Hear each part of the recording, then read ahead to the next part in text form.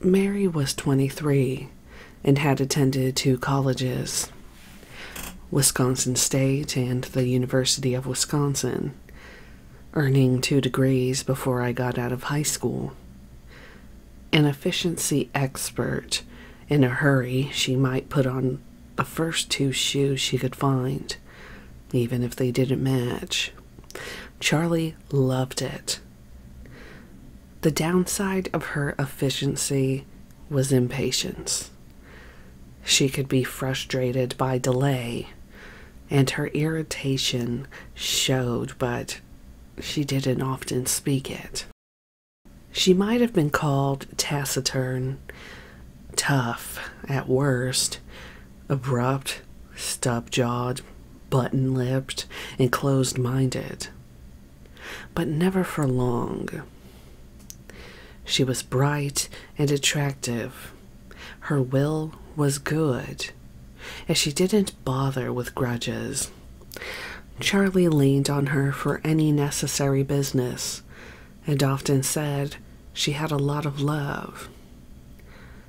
Mary and I were soon joining him on his morning expeditions, exploring the forest of redwoods, oak, bay laurel, rhododendron, poison oak, and who knew what else.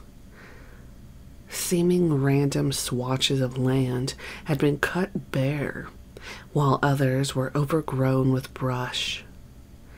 We stayed, for the most part, on denuded paths where we could walk with ease. When Charlie ventured into the thickets, I found myself feeling edgy about getting spiders in my hair. I thought I loved the woods, but not like he did. He seemed to think they called to him.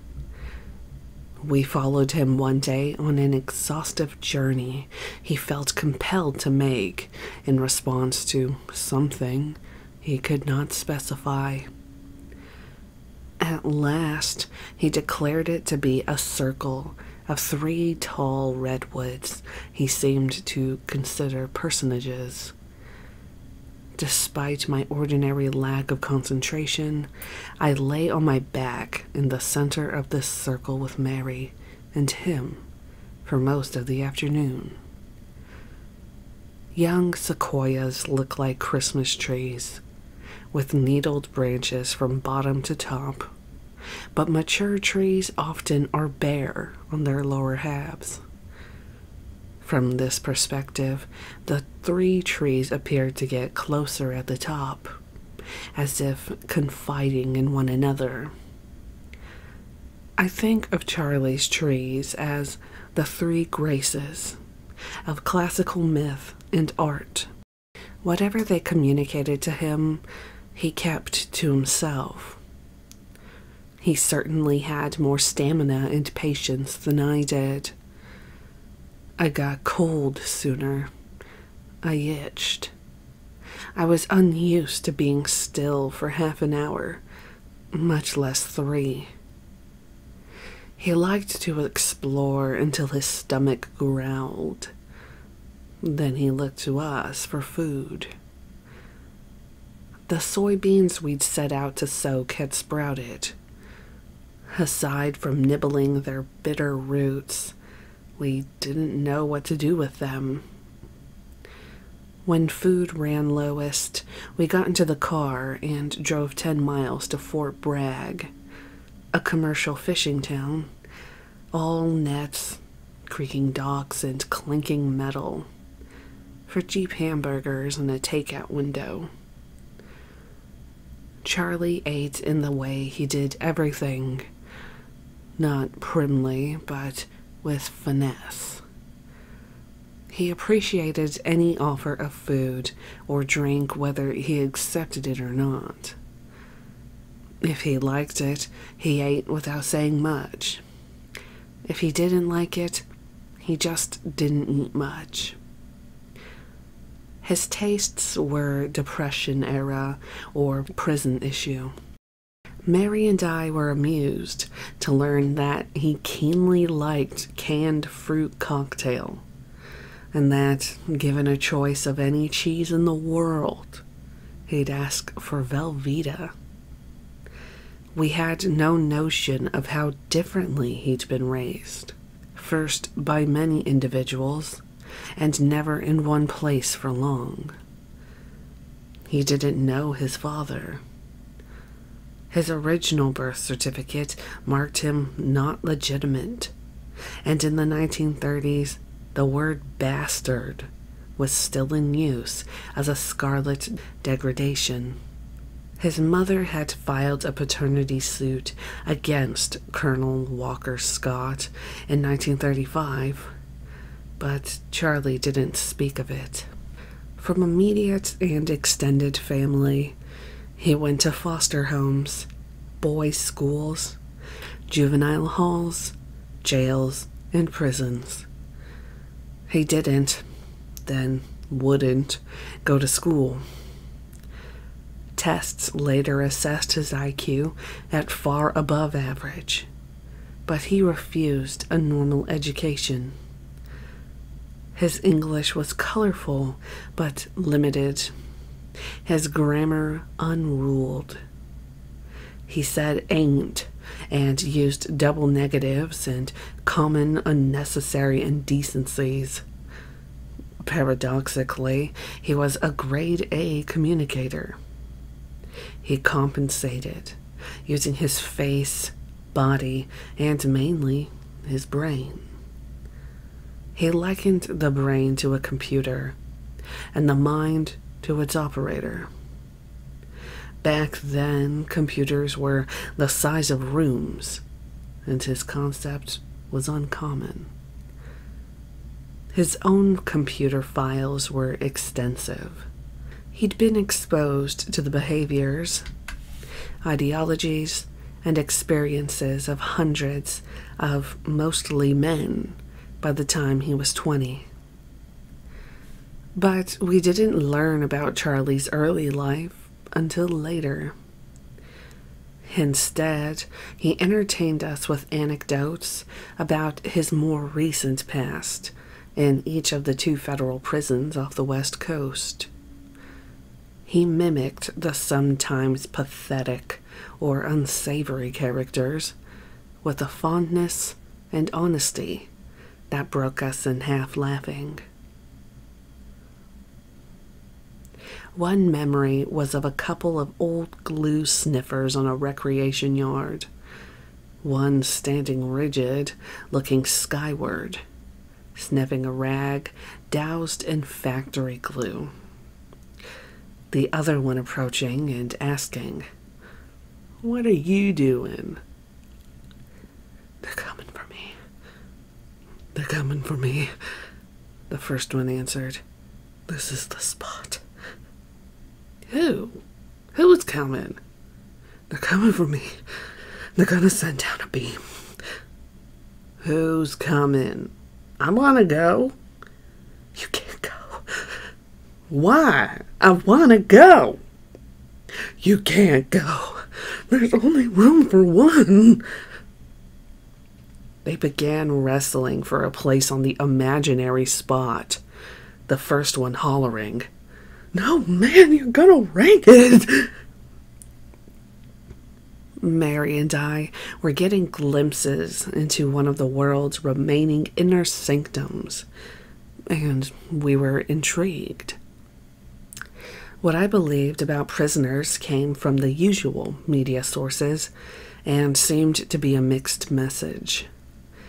There were true bad people who had to be kept away from the rest of us. And there were people who just ended up in the wrong places at the wrong times.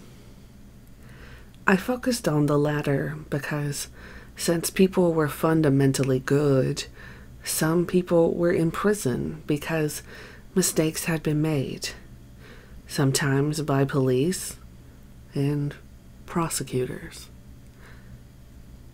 One look at police brutality against civil rights marchers told that story. Throughout time and great literature, soldiers, scientists, artists, clerics, philosophers, kings and queens had all been imprisoned. If I had any objection to the convicted class, it had more to do with morality than illegality. Charlie told a few stories about shirking the requisite prison jobs. In one, he had taken a job in the music room, furnishing, equipping, and maintaining it, while listening to and playing music all day. It was the perfect job for him until a guard found out that there was no music room before Charlie had opened one. He'd had jobs in the kitchen, on a paint crew, and as an orderly. All were short-lived. Sent to work in the prison factory, he did an investigation and started making speeches. "Fred," he'd say, "I thought you were against war. What are you doing making parts for the military? Joe, how long you been working here? You say you didn't get parole. Don't be surprised. They need you, man. You're building their penitentiaries." He said that he even got kicked out of group therapy because the psychologist said that he confused people. Delighted at having successfully failed so many positions, called Crazy Charlie by some of the staff, he was free to pursue his music. I laughed at these stories, but questioned the morality of avoiding one's share of work. Where I was from, people's pride was neither in inherited wealth, nor in the ability to beg, swindle, and steal it, but in punctuality, reliability, and steady hard work. Shyness aside, we were a prideful people who didn't call in sick unless we couldn't stand up, and stayed well just to keep our noses in the air. Charlie, Mary, and I were partly supported by money that Mary had saved. It didn't seem offensive or irresponsible, but as though we were furthered by Providence. And contrary to being a malingerer, Charlie was perpetually engaged.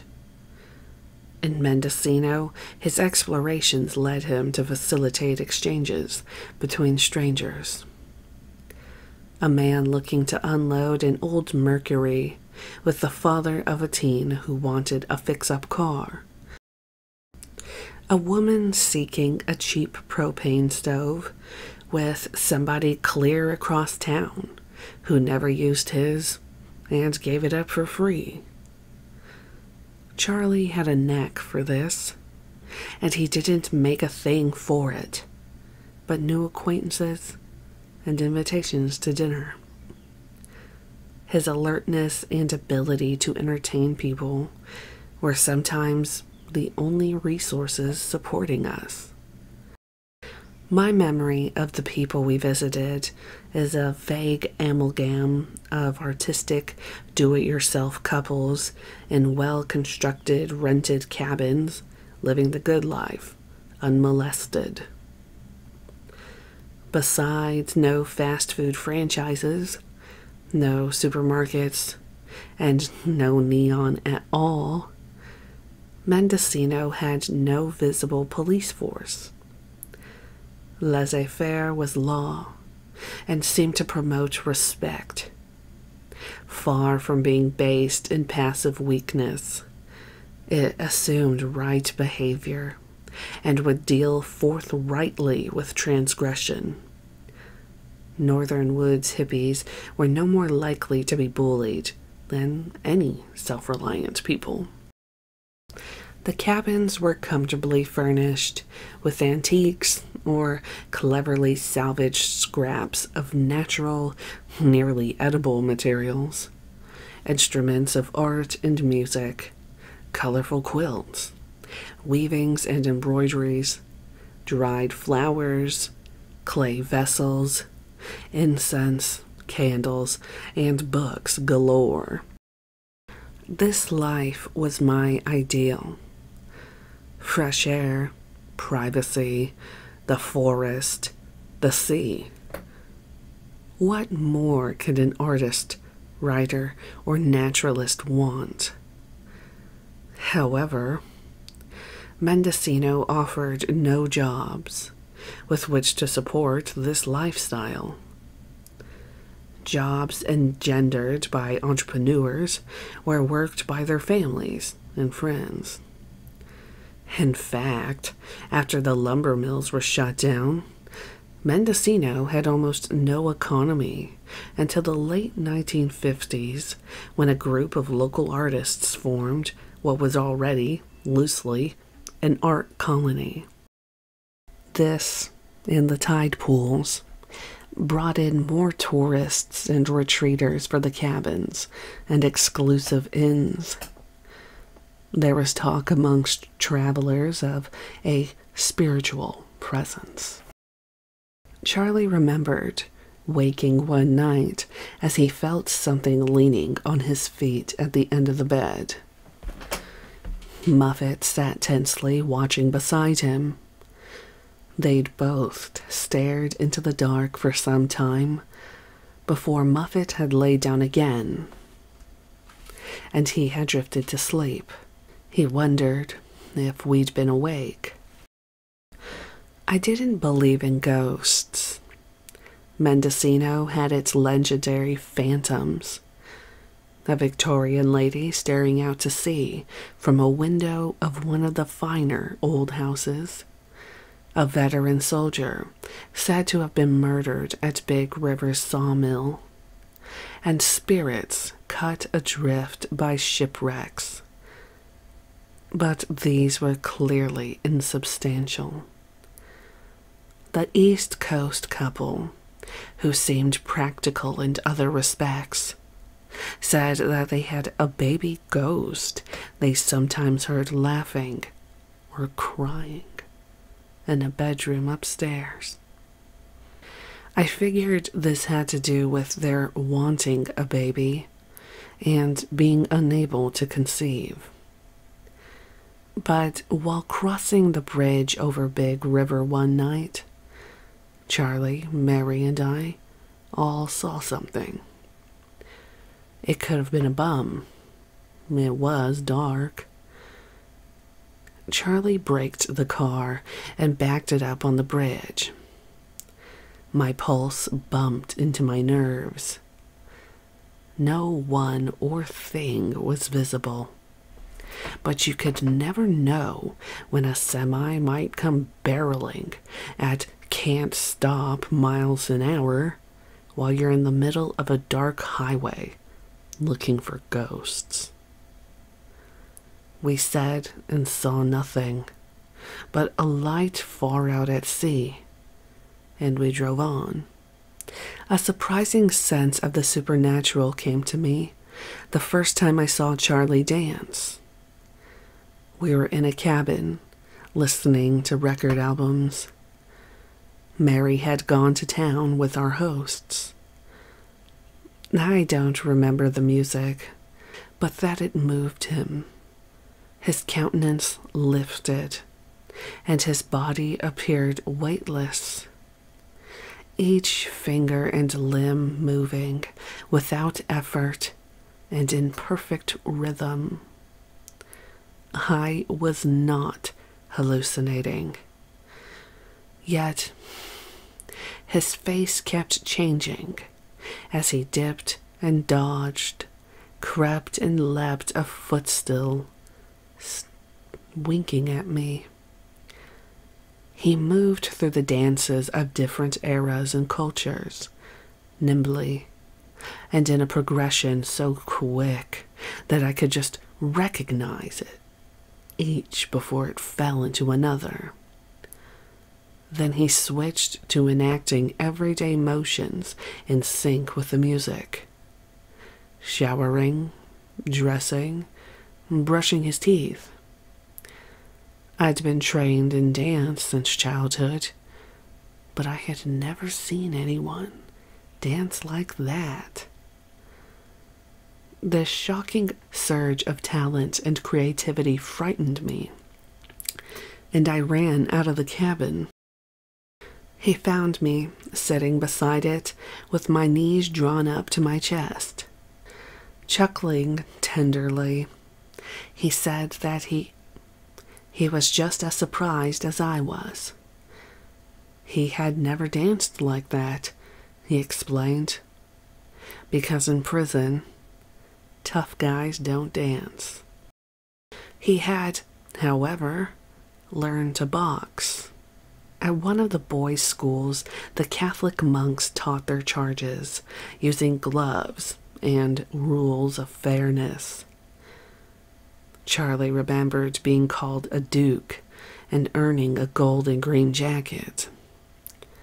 He had an edgy but abiding respect for the monks who taught him handball, basketball, and things that would later save my life. Under the bridge at Big River, Mary spread a woven blanket on the sand and unpacked sandwiches she had made at the cabin. She had taken to wearing shorts, her long legs tanning nicely now, despite days dimmed by a vague fog. I wore one of her thin skirts that were too long on me, but I could drape it above my knees when seated, and consider myself bohemian. I had quit wearing makeup. Mary didn't wear any, and hadn't shaved my legs or underarms since leaving LA. This was becoming the fashion anyway. My high school friends had read that European women didn't shave and were considered very sexy.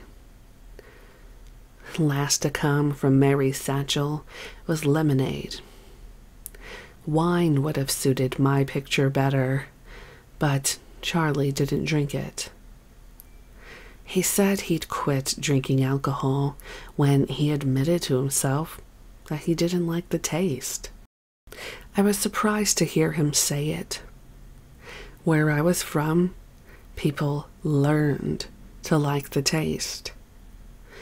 Liquor ads showing sophisticated bon vivants with relaxed bodies and fluid wit or encouragement enough for me to keep trying, even when I didn't like it. But sweet tart lemonade goes well with salty ham and sea air. And a mix of warm sand with the distant shush of white water makes a potent sedative. Big River flows beside the Mendocino Peninsula from the forest to the sea. Historical archives recount a boat wreck near Big River survived by German immigrant William Caston in 1850. They say that Caston saw wealth in the redwoods, built himself a crude cabin, and stayed. Maybe, maybe not. It wasn't Caston who set up the sawmill. On record for the same year that Caston came to land, the trade cargo ship Frolic, a double-masted square rigger sailing from China to gold-booming San Francisco, ran aground on a reef less than a mile from the beach at Point Cabrillo. Long after passengers had clambered onto land and left the area, the wreckage of Frolic drew scavengers and treasure hunters. Among them, a lumberman named Jerome Ford, traveling from San Francisco. In his archived diary, Ford describes the largely unmapped area with no roads, only narrow trails, and numerous swollen rivers to cross, one of which carried off 2 mules and most of his crew's food and blankets. But Ford recognized that he was surrounded by a fortune in timber. Back in San Francisco, he consulted a wealthy city council member and developer named Henry Meigs.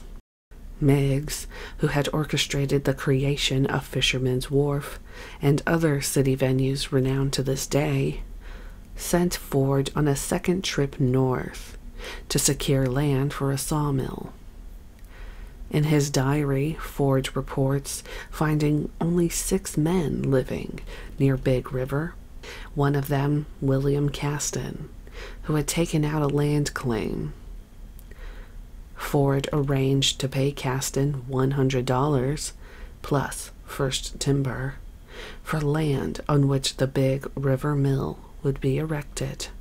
According to the record, the mill was constructed on the east coast of the U.S. and shipped whole in a schooner that Henry Meigs had purchased around South America and went up the coast to San Francisco, and then, with a full crew of managers and laborers, north to Big River. Thus began the export of Mendocino's forests, the sawn redwoods taken by boatload not only to San Francisco, but across the world. One of the first mill operators later lamented his part in what now looks like a desecration. But the town of Mendocino grew, passing through several names including Big River Township and Meigsville.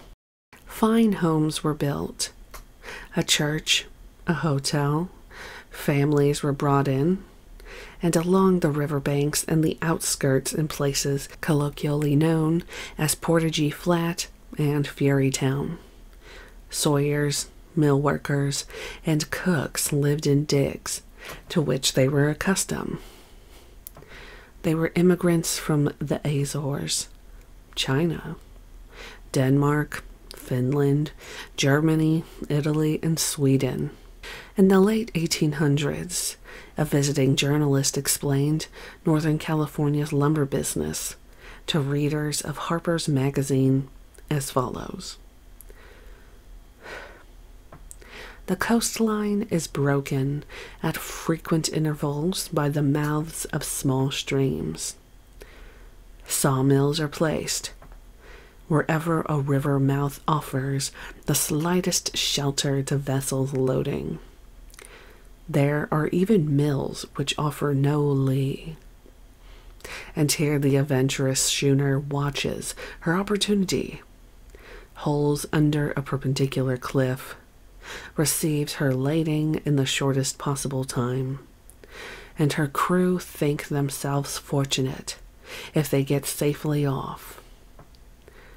Big River is one of the best lumber ports.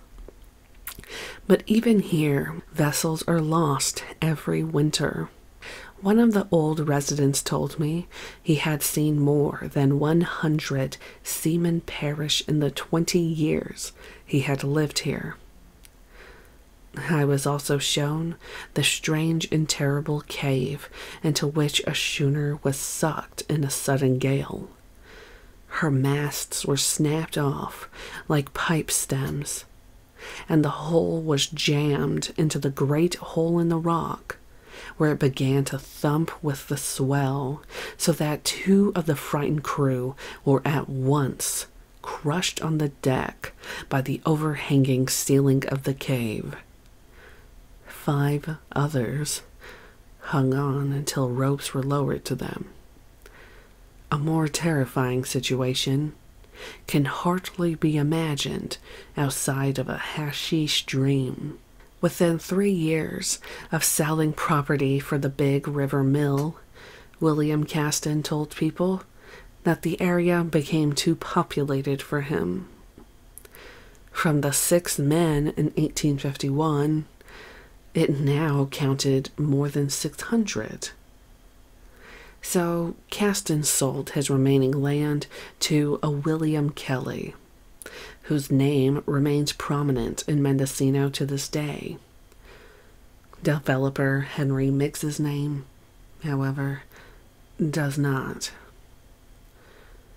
After finding himself in deep debt, Miggs, still a well-regarded San Francisco alderman, stole blank city certificates from the San Francisco's treasurer's office and made them out to himself, increasing his account by $800,000. In October of 1854, knowing that discovery of his theft was imminent, he absconded during the hours of darkness, taking his entire family out of the country and leaving a financial shockwave that rocked the city from one end to the other. Though Miggs was unknown to have ever actually been in Mendocino, and despite his outlaw status, he would manage to have much of Mendocino shipped to him. Charlie pulled Mary's car to the roadside, near some salt-corroded resort trailers and a scallop of sheltered shore. In the distance, gulls and pipers glided above the water and tiptoed along its edges. It looked like another good place to spend an afternoon. Kicked back on the heels of our hands, Mary and I fiddled driftwood bits between our toes and let the waves lull us while listening to Charlie fine-tune his hobby.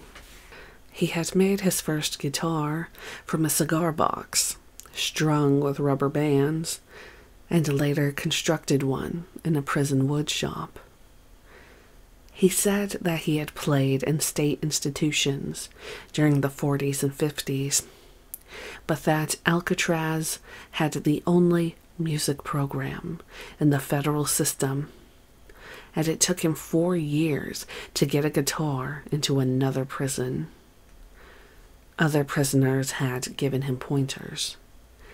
Among them was former gangster Alvin Karpis, doing the end of a long federal term for crimes committed in the 30s, with the press labeled Ma Barker Gang.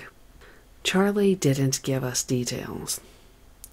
I read about it in the newspaper a few days later. Interviewed from his home in Canada, Karpis was quoted as saying that he'd taught Charlie to play the steel guitar back when Charlie gambled and was known as Tips. Incrementally, I learned that Charlie had been in custody in Kentucky, Ohio, West Virginia, Illinois, Indiana, Virginia, New York, Florida, California, and some states in between. Squinting through the splintered sun, thoughts came to me unbidden and passed unparalyzed until 3 bare-legged children stood over us, none older than 7, staring at Charlie and at the guitar. He engaged them in conversation, and they proceeded to tell him that they were living in one of the trailers by the road, and that their mother allowed them the run of the beach as long as they stayed away from the water. I was impressed by their directness and by their independence. I thought they were cute, but I listened to little of what they said. Charlie, on the other hand, asked them philosophical questions I considered beyond their understanding, and gave their answers more import than I thought they warranted. He demonstrated guitar chords and entertained them for much of the afternoon with lively songs that seemed to excite them. until their fidgeting quieted and they stood still. And they stood lit with sunset watercolors and wondrous expressions. The faint voice of a woman turned them toward the highway and back to Charlie. Mary and I waved to a distant figure leaning from one of the trailers. Dancing foot to foot, they waited until she had called again. And Charlie looked up, nodding to them. Then they excitedly said goodbye and ran to her. I was a little stunned by this exchange, and none of us spoke. We watched the sun through a thickening mist that threatened to run ashore. I cringed. Fog, to me, was like dawn to a vampire. The halo of fuzzy curls it fashioned hadn't been stylish since the 1800s. As we got up to leave, Charlie asked, "How are you going to learn from what you look down at?" I knew he was talking to me about those kids. How are you going to learn from what you look down at? I wanted to deny it and defend myself, but he was right. I did look down on children for being uneducated and untrained. I thought everybody did. I liked to think myself a humble egalitarian. But in fact, I looked down on about half of all adults for being too trained, on rigid religious types, on most rich people, all of the white people of the southern United States, and a long list of other people I'd never met. Not to get into the animal and plant kingdoms. I felt a slow seep of shame hemorrhaging across my face. And just as I felt shame, we were stopped short when a white-haired, spook-eyed fisherman scuttled across our path, muttering something dreadful about fog, as though it could overtake and drown him. I felt clammy and queasy. A swollen roller walloped the rocks, and we left that beach. Discomfort plagued me during those tepid days. The wood splintered and sticky. The rough coastal bluffs damp and dangerous. Even the cabin was unwelcoming. I couldn't find a place to rest. Aloof by appearances, I hoped Charlie would approach me. When he did, I snubbed him. One day, Mary purposely left me alone with him in a neighbor's cabin. Something important was happening, and I wanted to follow it through. I had read and believed that LSD could be used for psychological cleansing. I had taken it several times before, but this time was different. Slowly becoming conscious, I see the games I've been playing with him. He isn't playing. He walks outside of the cabin. I survey its interior, pretending intention, but I wonder what he's doing. From the porch, I can see him looking into a flowering bush. I have to be closer to see. Bees. He's watching honeybees. What century is this? I am in and out of consciousness. The car is against my back. I see him walking toward it, getting in and starting the engine. Climbing in, I'm uncomfortably terrified. Am I always terrified? On the rubbery black asphalt, down to the sea, I feel him beside me, and, strangely, within me.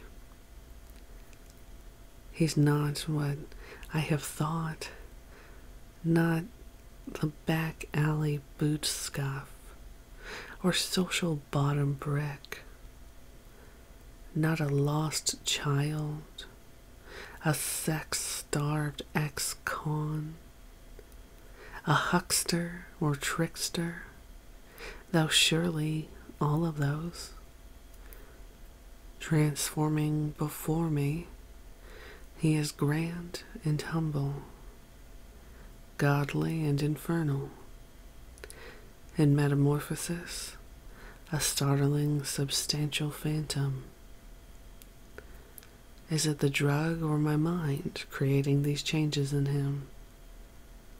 And if so, why do other people not appear in so many forms? The sky shades and rains tenderly. I've badly shortchanged him.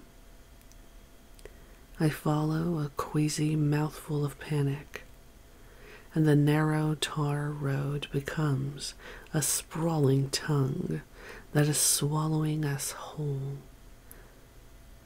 But he is no comfort, for now he has no face, no features. He is nothing but a chilling emptiness that drops the bottom out of my illusions, leaving me horribly alone. He might be Sharon, hauling me to hell. At the bottom of the hill, he restrained the panting beast and looks to me for direction. The crossroad offers no hope of escape, and across it, spread before us, stands a Gothic family cemetery, encrusted tombstones and crosses bulging unevenly from rocky ground.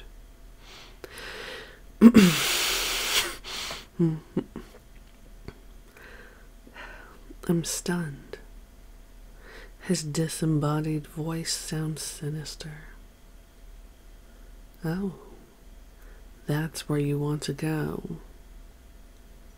And we roll across the dark divide to a packed dirt drive that passes between the tombstones. Sharp rocks crack and flick from beneath the tires, stirring the startled cry of a dove and the sudden flapping of its wings. I think I may have made my final decision.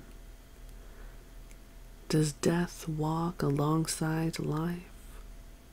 Or are they opponents? Or both? And why? Why is it necessary? Could I kill myself to avoid this painful end? Or am I dying in fear of it? Fear, born of doubt, brings violent visions rolling down on me, like the salty undertow grabs and plunges the panicky swimmer until up and down are indistinguishable. Experience comes without the buffer of words, in sensations and symbols, the brain code of my dreams. I am standing on ridge rocks in the sun, wind-whipped and mesmerized by a gorge of rolling water below. Dank breath rises from the troubled gut. I am paddling along the barren shoreline, examining curious rock arches and sea sculptures, when the cold chisel bites my feet. I am standing horizonward at dusk, seeing restless, white-capped ghosts in the turbulence. My experience is little. I have paddled Southern California waters for most of my life, with barely a tug from the undertow or a salty tumble. But this Pacific Sea can be bitterly cold and hard-handed as it slaps the northern shores. I've seen its elegance sliding like liquid glass, its playful gushes in frilly lace to flirt and fuss about the necks of the craggy old rocks. But I am blind. That shock-headed old fisherman may be crazy,